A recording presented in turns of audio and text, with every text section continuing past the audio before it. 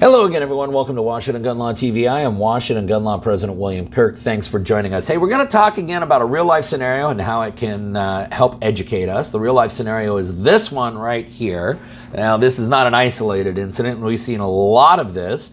And it has to do with what happens when cars get surrounded by angry mobs. Now, this is a really common question. I get this question at every single basic self-defense law class I teach, third Wednesday of every month at Security Gun Club. If you guys want to join us, I get this question. And the answer is a lot more complicated than you may think and will also depend greatly on what jurisdiction you may reside in. But today, let's try to get some general rules out, give you some food for thought, and let's talk about what can you do if a mob surrounds your car.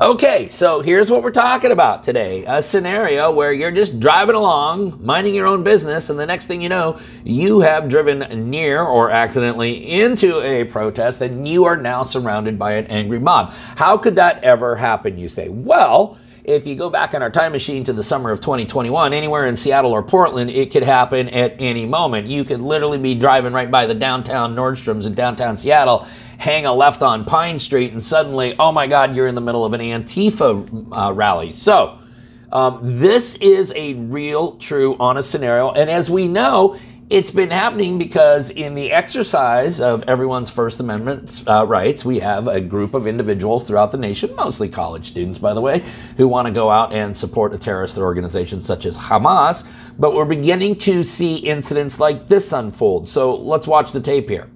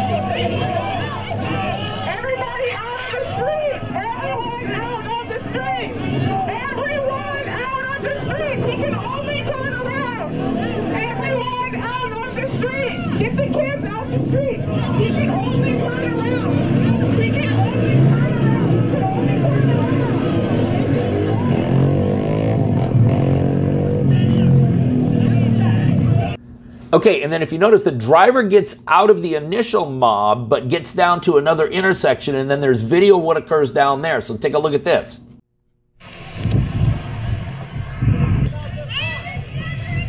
Motherfuckers, where you going now? He not going nowhere now. He not going nowhere now. Hold up, hold up, hold up, hold up. He not going nowhere now. He not going nowhere now.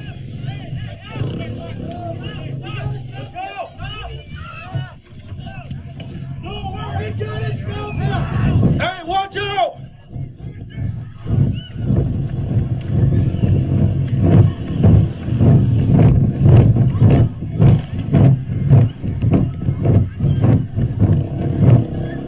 Motherfucker just ran.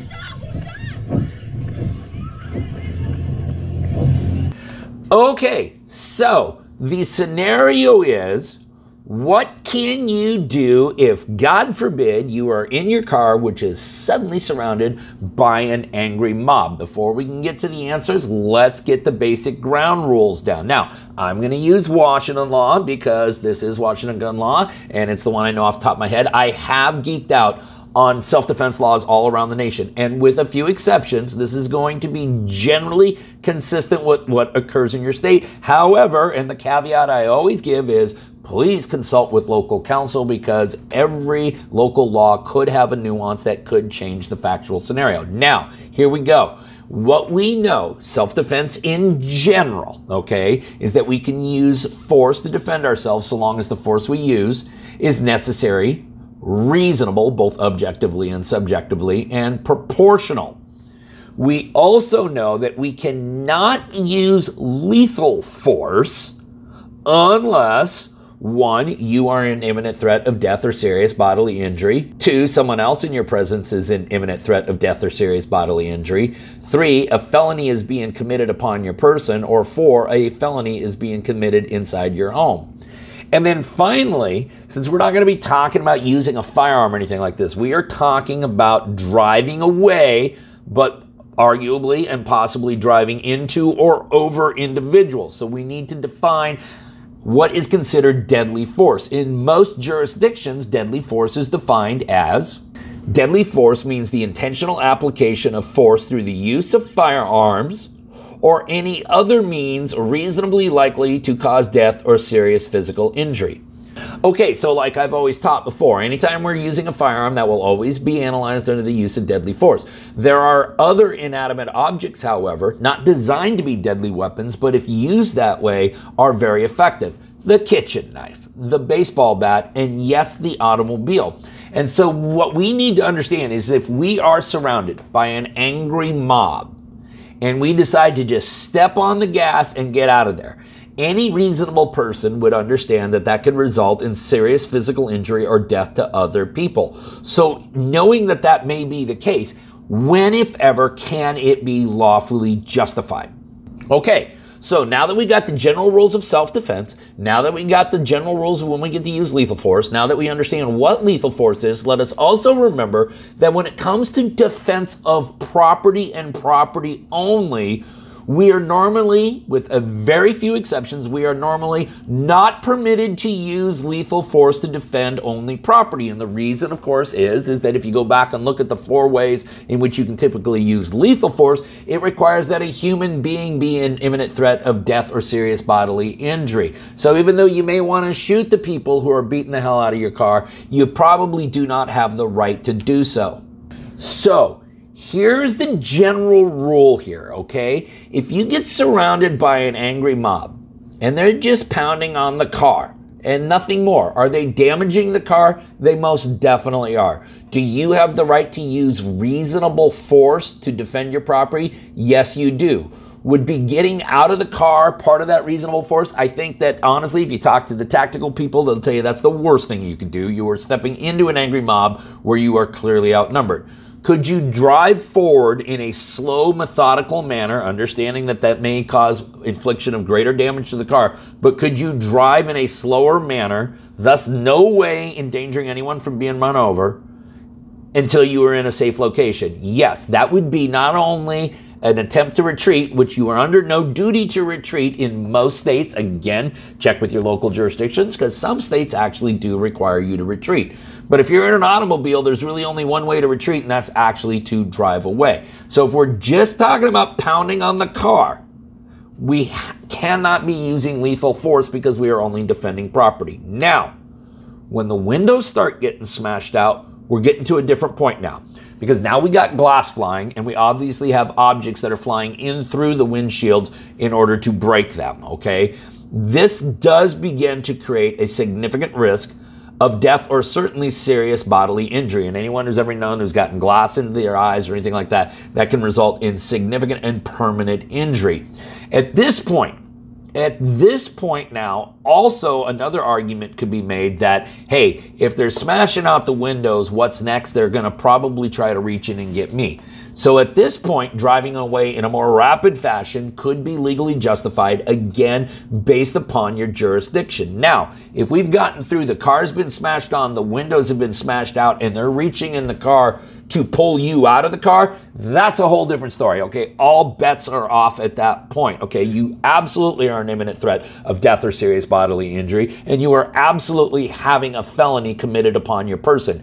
It is a carjacking, it is a robbery, it is a felony assault, it's probably all of the above. And let us remember that if there are other individuals in the car, passengers, children, whoever, okay, then you have other people in your presence which are also now in imminent threat of death or serious bodily injury. But this is where it's going to get a little trickier for you, and this is why there is that old adage, it's better to be judged by 12 than carried by 6, and there may be some truth to it. But understand this, a jury's going to have to find that your use of force was reasonable both subjectively and objectively. And let me explain the difference. Subjectively, a jury's going to be told, hey, just put yourself in that driver's shoes. Know what they know, see what they see, hear what they hear. Would you have done the same thing? If the answer is yes, they also have to determine, however, that the use of force was objectively reasonable. That is, we as a society are willing to accept that. So in certain jurisdictions, depending on the makeup of your jury, even if they subjectively believe that you have the right to use force, they may not be big fans of you plowing over protesters that might be of a similar political leaning. For this gentleman here, as we go back and we take a look, at first, I actually thought that he himself was getting pulled out of the car, and at that point, I really felt like, hey, he probably could have just taken off. But as it turns out, upon further review, it appears that he himself got out of the car. Bad idea. And I think when he got himself out of the car, he also ultimately ended up getting himself pepper sprayed, because when we take a look at video number 2 here, he clearly is at least exhibiting some signs of having some pepper spray or some mace or something like that having been used on him. Now, in both instances, however, with mob number 1 and mob number 2, it appears that the car is being smashed on, and so the use of lethal force is likely not justified here. But at no point does this gentleman use lethal force. He pulls away from the first mob in a relatively calm fashion until he gets open roadway, and then he gets out of there quickly, which he should do. And then when the second mob again kind of surrounds him at the next intersection, he again makes a U-turn right here. He does so in a pretty safe manner. He makes sure that nobody's in front of him. He never strikes a motorist. There are plenty of them who try to strike him, but he never strikes a single motorist. And I get that all of these people out there who wanted to go out and support a terrorist organization like Hamas are saying, you know, get his plate, get his plate, get his plate, and call the police, call the police. And honestly, I don't think this gentleman has done anything illegal at all. This is an actual pretty measured response. I'm sure the car is completely messed up, but I think this gentleman actually showed great restraint. The moral of the story is, if it's only the car that's being pounded on, you cannot use lethal force. If the windows start getting smashed out, we're probably getting to a point where you may need to. And if they're reaching and trying to pull you or any other occupant of the vehicle out, at that point, yeah, all bets are off. You need to start saving your life and anyone else's in your vehicle. Listen, we'll link up the statutes that apply here in Washington State, so if you guys want to geek out on that, you can do so. If you got any other questions about this or anything else related to what's left of our Second Amendment rights, you guys should know how to get a hold of Washington gun law by now. If you don't, that's okay. That information is down in the description box. Also, in the meantime, let's everyone remember that part of being the lawful and responsible gun owner, like we talk about all the time here, is to know what the law is in every situation, how it applies to you in any instance that you may find yourself. Until next time, thanks for watching and stay safe.